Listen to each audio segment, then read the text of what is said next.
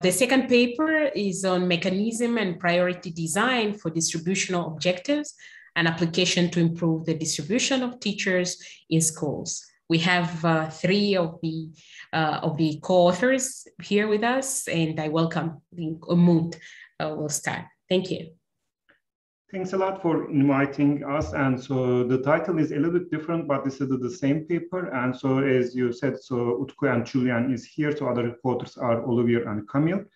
So in this paper, so we are looking for a two-sided labor market. And so the difference from the other labor markets is basically, so there is a centralized reassignment and assignment of the workers. And this is a common in both public and private sectors.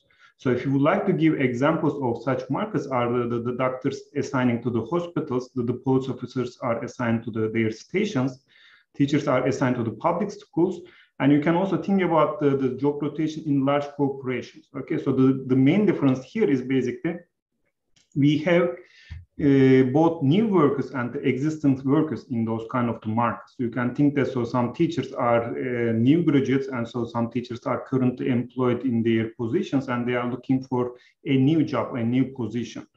Another difference from the well-studied centralized market is that so we have a statistical matching, so which needs to be improved. So what I say by improve, so we would like to make the position of the workers better, and we would like to also improve the set of the employees matched to each employer. Okay, so this by better, so it may come from some distributional objectives, so I will discuss it later. And despite that, so the employers have preferences here, so we give right to the existing workers to keep their positions if they cannot find a better position. So these 3 points make these markets different from the other the matching markets, centralized matching markets that have been studied in the literature. And when we look at these markets, so we can observe some distribution problems. Okay, so for example, what I mean by distribution problems, so if you look at the rural hospitals in the United States, they are having difficulties to recruiting doctors. Okay, so there are not many good doctors in the rural hospitals. And another example, and that is the motivating example of this paper, is that the experienced teachers tend to work in schools that serve more to the affluent families and high achieving students. Okay. So let me give a picture here. Okay, so two maps, so which is showing the negative correlation between the share of students in disadvantaged schools and the ratio of the teachers, the experienced teachers to the inexperienced teachers. So this is a picture from France. And so every year about 90,000 teachers are asked there for their first position or being reassigned to a new position. And as you can see on the left panel here that, so where we have more disadvantaged students, okay, coming from lower socioeconomic families, we have less experienced teachers there. And this is a problem that the policymakers would like to solve, okay? And so once you think about a possible solution here is that so we can give some kind of a salary incentives. Okay, so we can increase the salaries at the disadvantaged schools, and so we can motivate the teachers to work there. However, so in France and in other occasions, so since these are the public sector jobs, so they are using some kind of a fixed pay scheme. Okay, so they cannot change the salary based on the position. And if you look at this kind of the works, okay, so in professions that attract workers based on interesting motivation, the wage elasticities are low. Okay, so basically, so you need to increase wage a lot to have a good solution for this kind of the distribution problem. So what we are doing in this paper is basically, so we are trying to solve this problem or trying to introduce a remedy to solve this problem by using the mechanism itself. Okay, so since these markets are using a centralized assignment mechanism or reassignment mechanism, so we are trying to answer the first question, can we benefit from the mechanism itself to solve this distribution problems? If yes, how can we design this reassignment mechanism that fulfill the distribution objectives? Okay, so for example, if you think about the French case, so the distribution objective can be the following. Okay, so they may the Ministry of Education may want more experienced teachers to assign to the schools where we have more disadvantaged students. Okay. So the answer for the first question is yes. And for the second question, so we introduced two strategy proof mechanisms, so where the teachers are reporting their preferences truthfully, and that improve the welfare of the schools and the teachers at the same time. Okay, so we are not just looking for the welfare of the teachers, so we are also looking for a better distribution for the schools. And we are also achieving efficiency and stability, which are two desired features in the literature, so under both mechanisms, so under each mechanism, okay? And so we are also using the French data that we conduct an empirical and counterfactual analysis to show that our methods can improve the distribution of the teachers in schools. So since the time is limited, so I will try to more focus on the theory part. Okay, so our mechanisms, and if time permits, I will show a few slides about our counterfactual results. Okay, so theory. So this is a two-sided market, and so we have teachers on the one side and the schools on the other side. Okay, so as I mentioned before, so the difference here is basically we have a statistical matching. So each teacher is either a new teacher or a tenured teacher. Okay, so a tenured teacher is currently working in some school, and each teacher has a type that captures his or her observable characteristics. What can they be? It can be gender, it can be the race, it can be experience. And for the specific to this paper, so we are using this type as an experience. And each teacher has preference over the schools.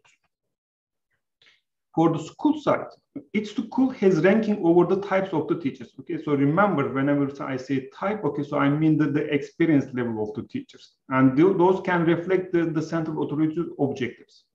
For example, if the central authority or the Minister of Education would like to assign experienced teachers to the disadvantaged schools, then the disadvantaged schools will rank the teachers by decreasing level of their experience. Okay, so you can think about other kind of objectives. So we are translating those kind of objectives into the type ranking of the schools. Okay, and when we are looking for the school's preference over the teachers, the set of the teachers, it is based on the Lorentz domination according to type ranking. Okay, what I mean here is basically a school is better off if for each teacher's type, the number of teachers with this type or a more preferred type increases after the match. Okay. So the desired properties in this market are the statistical improvement. Okay, so remember at the beginning I mentioned that we would like to improve the assignment or the initial assignment of both teachers and the schools. Okay. And the other property is the strategy proofness. So we would like to, since we are running a centralized mechanism here, so we would like to collect information, okay, so which is basically the true preference of the teachers. So you can think that why we are not looking for the school preferences, because the school preferences are commonly known here. Okay, so they are some kind of objective of the central authority, or they are commonly known based on tests or something like that. The two additional property that we are looking is the two-sided efficiency, okay, and the fairness and the stability. So which are the very common properties they are looked after under two-sided matching markets. Unfortunately, these two properties are conflict with each other. So we introduced two different mechanisms, and both mechanisms are satisfying the statistical improvement and the strategy proofness. And the first one is satisfying the efficiency, and the second one is satisfying the stability. The first mechanism. Okay, so you can think that the main property of the efficiency in the two-sided matching markets is the Pareto efficiency. Unfortunately, Pareto efficiency and statistical improvement are conflicting with each other. So we introduce a new efficiency concept, which we call statistical improvement teacher optimality. So which requires the mechanism to be statistical improvement, and it also requires its outcome is not Pareto dominated by another statistical improvement matching for teachers. Okay, so here we are not looking for the same for the schools, because we are having some kind of impossible results based on the incentives. So here the SI teacher optimality is a stronger condition than the Pareto efficiency, which says that, okay, SI teacher optimality is also a Pareto efficiency concept. Okay. Our first mechanism is based on the well-known top trading cycle mechanism, and we call it as the statistical improving cycles and change mechanism. So if you are not familiar to this literature, top trading cycles mechanism was proposed and used in the school choice, in the kidney exchange, and in the housing markets and many other applications. However, TTC type, top trading cycle type mechanisms improve one side of the marks, namely the teachers. And it is not considering the welfare of the schools. Therefore, so we cannot directly adopt those kind of mechanisms here. In fact, so we are introducing two novelty. So a novelty here, which is the pointing cross. Okay, so our mechanism will work similar to the top trading cycle mechanism. So we are working on a directed graph, but so we need to be careful about so where the schools are pointing and where the teachers are pointing so in order to achieve the statistical improvement. Okay, so the schools are pointing in a very intuitive way. Okay, so they would like to send out the teachers. They don't want that much. Okay, so they are pointing the less preferred type teachers first, and it goes like that. On the teacher side, so under the top trading cycle mechanism, teachers are allowed to point their best choice, but we are restricting them not to point to their best choice. Okay, so basically what we are looking is as the following. Okay, if you would like to replace a teacher with another one, okay, would it cause a statistical improvement? Okay, so if yes, then we allow the teacher to point to that school. Or if that school has a vacant position to start with, then the teacher can point to that school. Okay, and in each step, the teacher points to the best school that she is allowed to point. Okay, since I don't have enough time, okay, so I will skip the example, but so if someone is interested, I will go over it later. Okay. So when we look at the properties of this mechanism, okay, even we are not allowing teachers to point to their best choice, okay, we have restriction here. This mechanism is statistically improving teacher optimum, okay, so which means that it is Pareto efficient, okay. Moreover, it is also satisfying the strategy proofness. So which basically says that, okay, so this mechanism is a really good fit if the main objective is statistical improvement and strategy proofness, and in addition to the efficiency. Okay, so our second mechanism is targeting the stability. Okay, so basically, so we don't want to have some kind of the blocking pairs in the outcome. Okay, and in the rest of the presentation, in order to keep everything simple, so I will assume that schools do not have empty sims and that there is no new teacher, but so our results hold under that generalization. And the standard stability and statistical improvement conditions are not compatible, because you can just think that, so when we have an existing teacher, okay, so the school may prefer another teacher and would like to replace that existing teacher, but then it will be conflicting with the statistical improvement for that teacher. So what we are doing is, so we are having a new stability condition, which we call SI stability.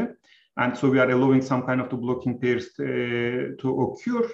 And the mechanism that we are proposing is based on the teacher proposing deferred acceptance mechanism, which has been suggested for the doctor hospital matching, so which has been also suggested for the school choice and many other occasions.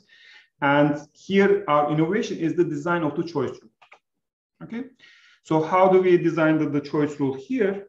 Is basically, so we treat each position of the school having a different order over the teachers. Okay, so this is not each position is, you can think that each position is an independent object here. And so how we are constructing that prior order or the order over the teachers is basically we first distribute the statistical employees to individual positions. Then for each individual position, the statistical occupying teacher that we distributed is ranked first. And we are only allowing the teachers who have weekly better type than that statistical occupying teacher to be acceptable. Okay. You have 1 minute. Thank you very much. So let me wrap up. So, and we are filling these positions based one by one, considering the constructed prior to of two positions. Okay. So let me skip the examples here. And by using this choice function, so we apply the deferred acceptance algorithm and we find our desired result. And we call this mechanism as the statistical improvement deferred acceptance mechanism, which is strategy proof, and it's satisfying our stability notion. And so the way that we constructed this choice function is also achieving the highest welfare for the teachers. Okay, so let me just show one picture here. So This is our counterfactual analysis, and so you can see from this picture that when we compare our proposed mechanisms, which are the left on the left side of the picture, so it is causing an improvement for both the regions which are having less experienced teachers, so which are shown with the blue circles, and it's also causing improvement for the regions which are having the more experienced teacher. And we also compared this mechanism with the benchmark mechanisms, and so we observed that we are also achieving good features. I'm sorry for the not using the time wisely and not giving more information about our counterfactual analysis. So the papers that we have cited and the related papers are shown in red here. And let me conclude. So we are looking for a two-sided market here, and so where we would like to achieve some kind of a distribution objectives, and so we are embedding this distribution objective as the preference of the multi-unit demand side here, and we are achieving those distribution objectives. And so in addition to that, we are also achieving the efficiency for TTC type mechanism, and we are also achieving the stability for the DA type mechanism. And so I have just talked about the teacher assignment. So these mechanisms can be applied to not just for the teacher assignment market or the reassignment market. So we can apply this to other markets. Thank you. There is one question from Irene asking about whether you have tried using priority design in this practice, and if you did, and how you did it. Yeah, she's asking whether you use priority design in the work. Thank you very much. So this is a project which is related with Julian Oliver's and Camille's project, so which is basically on the teacher assignment. And I know that, so Julian may answer this much better than me, but so I know that they have been closely working with the Ministry of Education in France. And so their initial paper was not looking for this kind of the distribution objective. So they are looking for two-sided efficiency, so which is related, but I'm sure that they are also thinking or talking about with the Ministry of Education about this kind of the improvement. So in addition to that, so we are also contacting with the school districts, so in order to increase the diversity, so by using similar methods, and we are in the middle of the talks right now. Thank you very much.